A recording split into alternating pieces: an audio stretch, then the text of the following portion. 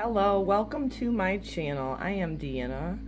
I am an awakened empath, and I am a light worker that encourages sensitive souls, the feelers, the healers, to self-love first and encourage you all to step into your authenticity and finally in your life listen to your own inner compass, your heart, your soul, your intuition, and allow that to put you into your power of who you truly are, and allowing those feelings and emotions to intuitively guide you through your life.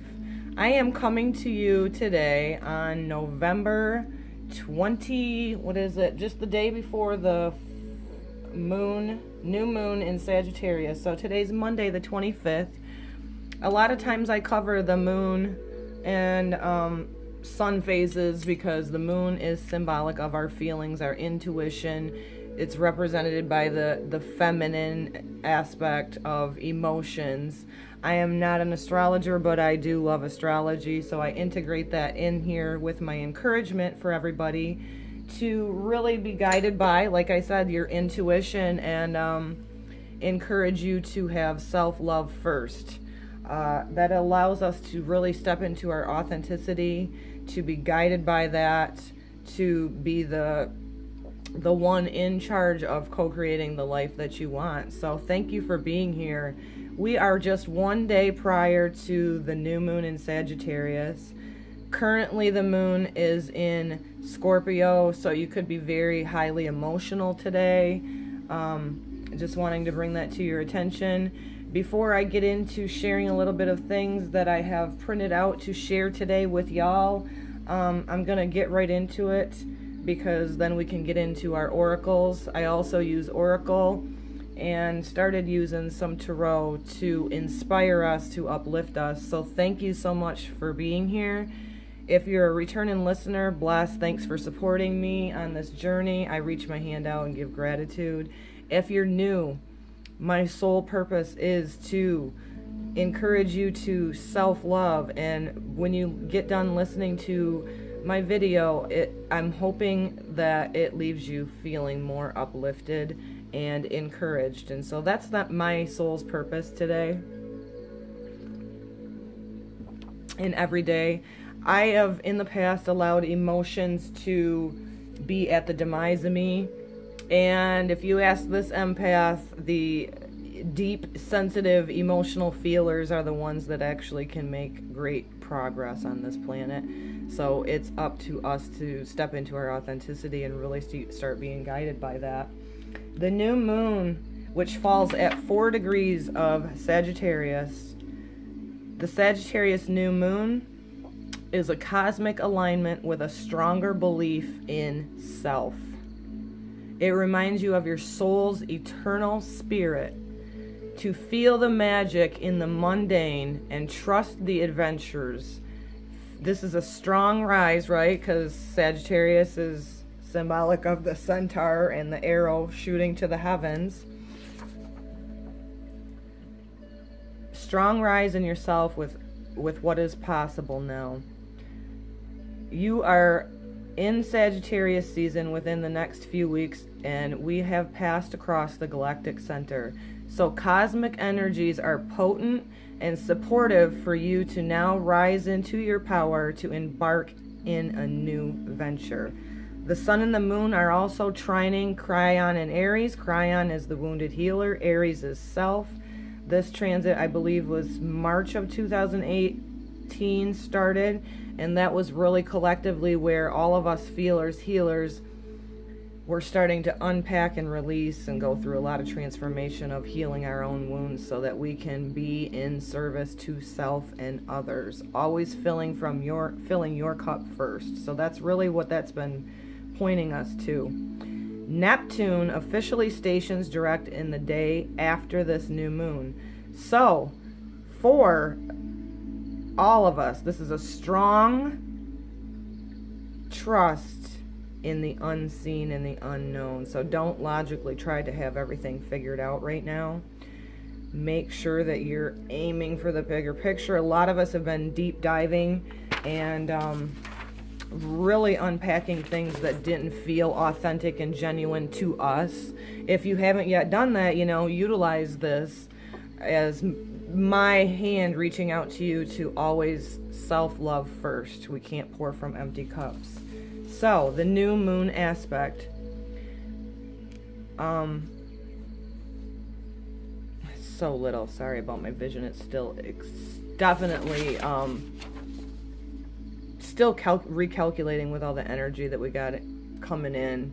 And so as above, so below, you know, just keep readjusting. A new moon represents the end of one cycle and a beginning of a new 28-day cycle. Now listen, the moon representative of the feminine, the divine feminine, if you're a female, which we all have divine feminine, masculine within us, our menstrual cycles, our emotions, our feelings. That's why I always highlight on this channel, not only because I love astrology, but the symbolic meaning of it really representing, you know, the moon, our cycles that we go through. It's not to be looked at as in a bad thing, it's a good thing. Embrace those feelings and emotions. It represents, let me read this again, it represents the end of one cycle and the beginning of another new 28-day cycle. The sun conjunct moon gives an invigorating burst of energy and initiative. So, this is an excellent time for making a fresh new start, turning over a new leaf, starting a new project. You can also question old habits, behaviors, beliefs as you search for a new, inventive way to make progress in your life. This is super symbolic, guys. We're just coming out of Scorpio season. A lot of us been deep diving with going, wait a minute, this doesn't resonate with me. Wait a minute, you're not honoring and holding space in your heart center for me. A lot of people have been stepping into this and realizing that the people they've been in vibration with were not in the best interest of themselves. So this is a huge time for all of us. This last 2-3 weeks of Scorpio season felt like dark night of the soul for a lot of people. A lot of people went deep diving with going, wow, this is just too much.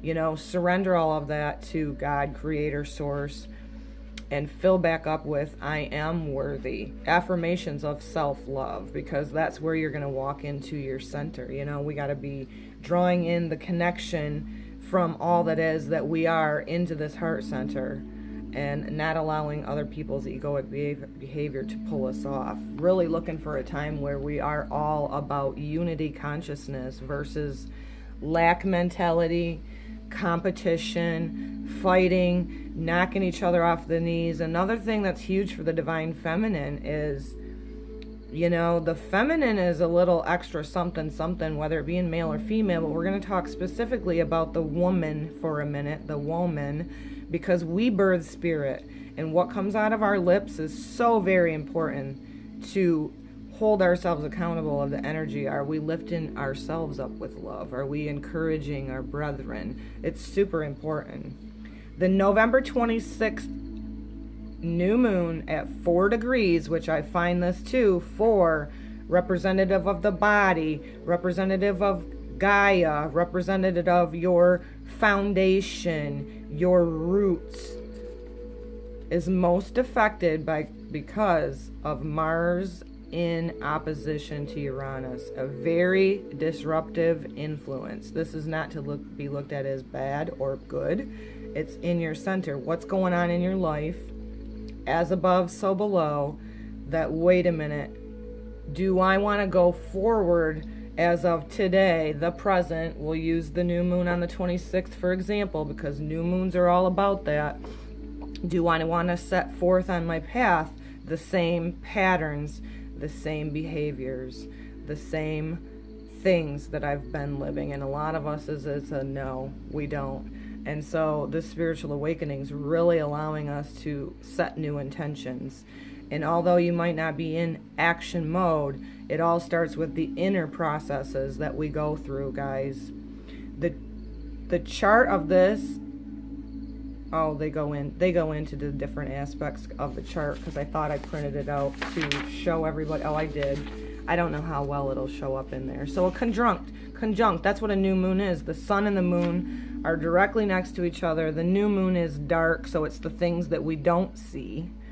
And the full moon is when the sun is highlighting and the moon is lit up and highlighted in that brightness, because the only reason we even see the moon in a phase of a full moon is because the sun's reflecting on it. Well, this dark moon is helping us to bring forth the things that are not seen, that you've been processing, that you've been shedding, right? The divine feminine in our nurturing 28-day cycle for the women who have menstruation.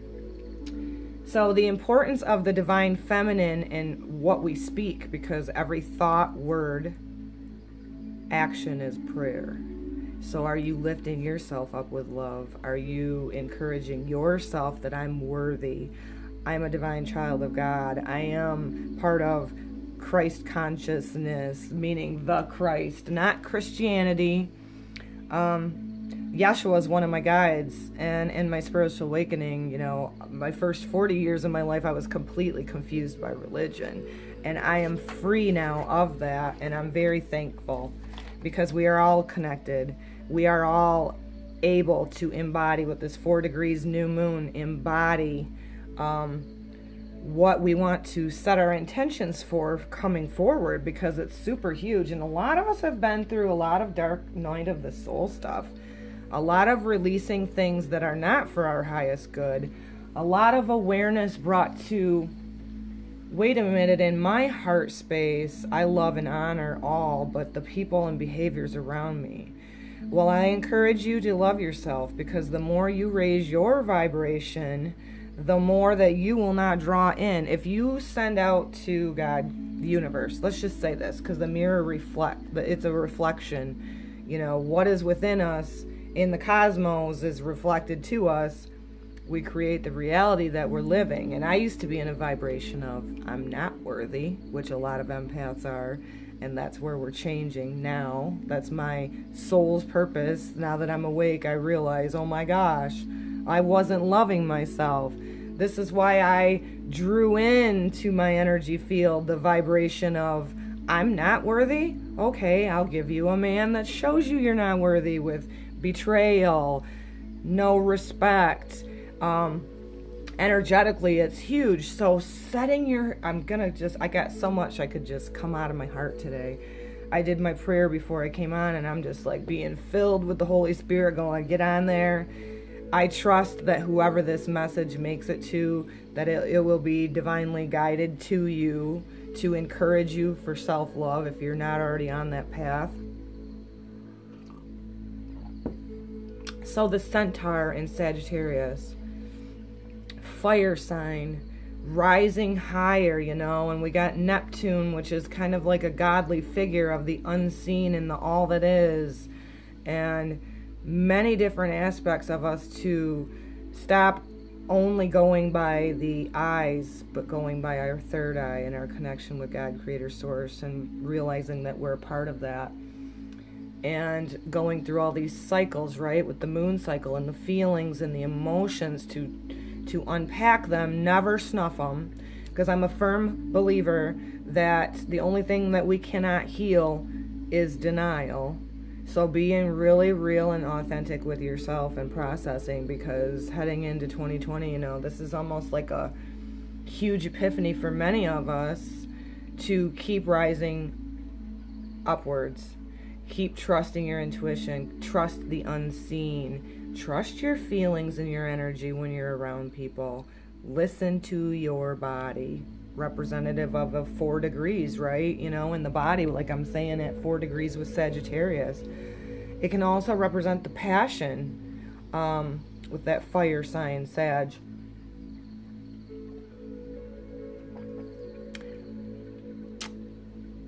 We all have 4 elements within us: earth, the body, air, the thoughts, the thoughts, the thinking process, the water, our emotions. That's why the moon is always a huge important cycle. We go through this. Everybody does, even the males, 28 days. and the fire being our passions, and allowing old things that do not serve for your higher good to burn away, to allow the new growth. Because when you raise your vibration, you're then sending out a ping, right, to God, creator, source of the universe, that I am worthy. So then your life shows that. People come into your life that hold space with you, that don't have an objective, who are lifting you up with love, who are holding your hand when you're in the dark depths of grief or transformation or needing to cry. They hold space for you. They lift you up. They're not in this competition and gossip and clucking and knocking you off at the knees. They are wanting you to step into your light, and they hold space for you. Always teach self-love. That's what I do. That's what I do to support myself now that I'm awake, and others. And starting to do what is really authentic to us. And it's super important for us empaths, sensitives, to walk into our authenticity. You know, many of us have dealt with digestive issues. Many of us have went by other people's programs and perceptions of us when you're like, wait a minute, that don't feel right.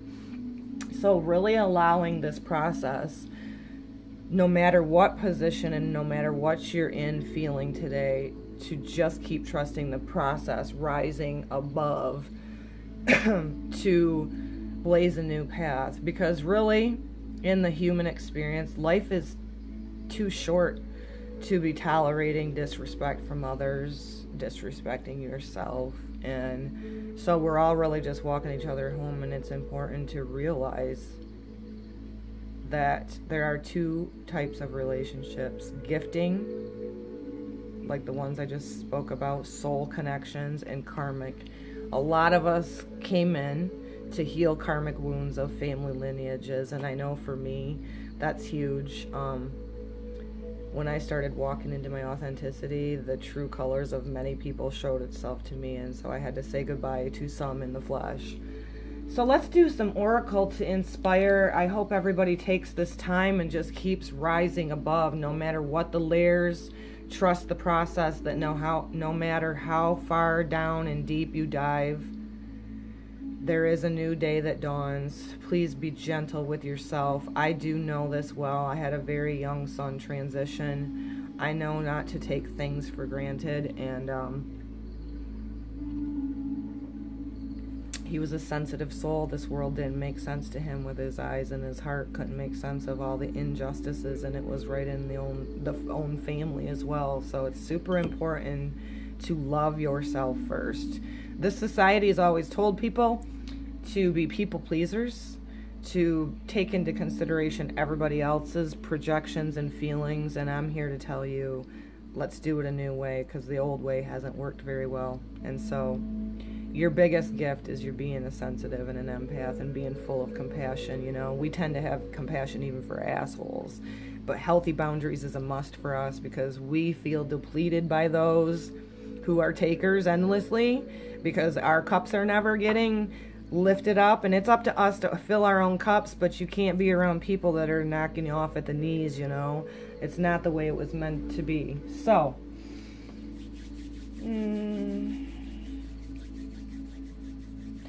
we're going to go with the mystical shaman oracle first.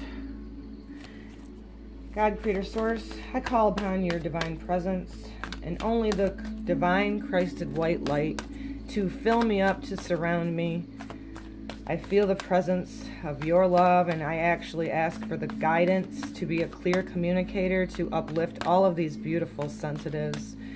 Allow them to feel the love within them, that they are worthy, they are love, and that they are a gift to this world. The Andine cross at the center. Time is not linear. It is in a circle continuum. That circle very much so representative of God, creator, source. Card number 2 could indicate duality, but this also can indicate where two or more are gathered. So there you go, hand in, not only filling your own cup first, but then you can be of service to others. This right here is the whole. We are all connected. No matter where you're at in your life right now, the center of who we truly are as co-creators, sparks of, is really where we're wanting to head back into the oneness consciousness. We're supported. We're divinely guided. Okay, so with that, let's put this one out. We're going to do a crystal angel oracle as well. What message is it that we can step forward with this new moon in Sagittarius, 4 degrees? What is it, God, Creator, Source, that you want these empaths, light workers, way showers to have the realization of? To set our passion on fire. Here we go. We got 2 cards from this one, and the first one is sensitive emotions. Well, here we are. That's the whole purpose of my empath channel. Times of heightened emotions and sensitivity call for extra self-care. New moon phase. Emotions being represented by the moon, the feminine, the nurturing. Increase your self-care. Don't become the emotions, but definitely observe the emotions. Let things be revealed to you so you can step forward in your authenticity. This green, very representative of the heart space. The heart is the window to the soul. Are you living your truth? Walking it? Be gentle with yourself. That's a huge reminder. Divine intervention. God sends miracles to answers and answers sincere prayers. This isn't about a material thing. This is ask and you shall receive. If you're lost, if you're scared, surrender in your little mind's eye to God and go, I am scared, Father. I see the changes I need to make. I call upon you for the strength, the courage to do so. We are always divinely guided. Trust the process, that we are all one consciousness, guys. That does not mean put up with bad behavior. You got to love yourself. And when you love yourself, you'll raise in that vibration. You'll start calling in, just by the ping and the energy you put out, soul connections, people that are gifting relations, you know, our brethren, treating each other the way we're supposed to. We'll do another emotional moonology oracle for this message today. Yep. Prosperity lies ahead. New moon in Taurus. Well, Taurus is an earth sign. 4 is symbolic of the body. What happens when we sit with our emotions, not snuff them, increase your self-care, know that we're a glimpse of a bigger picture, that we co-create the life that we want. When you're raising your vibration, the prosperity is going to be very, look at another one, green chakra. The prosperity that will come to you are the gifting relationships. This ain't about material, guys. This is about embodying the life that we want instead of by going by other people's programs. I promise you this. You love yourself. You speak from your throat chakra, from a heart-centered space, directly connected, those 2 chakras. You be in your authenticity and you will see the difference, because your vibration rises. You will then call in gifting relationships. And with all of us going healing South Node stuff in Capricorn, all these fake foundations built on lies falling away, North Node in Cancer, very feminine, what we're wanting going forward. One more from the Archangel. We ask for another message to go along with this inspiration today. Which archangel can be present with us? You can go directly to God. That's what I always do, but there are messengers from God as well. I love the archangels. Archangel Michael helped me with boundaries. Archangel Raphael helps me still with grief that I carry of grieving my son. I'll go with this one. Remember who you are. Archangel Michael, big guy. You are powerful, loving, and creative child of God. You are very loved. Hold that torch up. Allow the cords to be cut with all these karmic patterns so you're not incarnating with the same dynamics that you leave in this life path. What are you doing to change the lineage of karmic patterns? You are connection, God, creator, source, always, never can be severed. Work on all these karmic things to know, no, I'm a child of God. This kind of behavior is not acceptable. I love myself. You are very loved and supported. I think that's a beautiful message for this new moon in Sagittarius. I send this to you with so much love and many blessings to you. Thank you for supporting me. Please do like, subscribe, hit the bell to get notifications. I am Deanna, an awakened empath. I love myself first. I'm in service to others by reaching my hands out to you and encouraging you to be a clear communicator and self-love first. Many blessings to you, and namaste.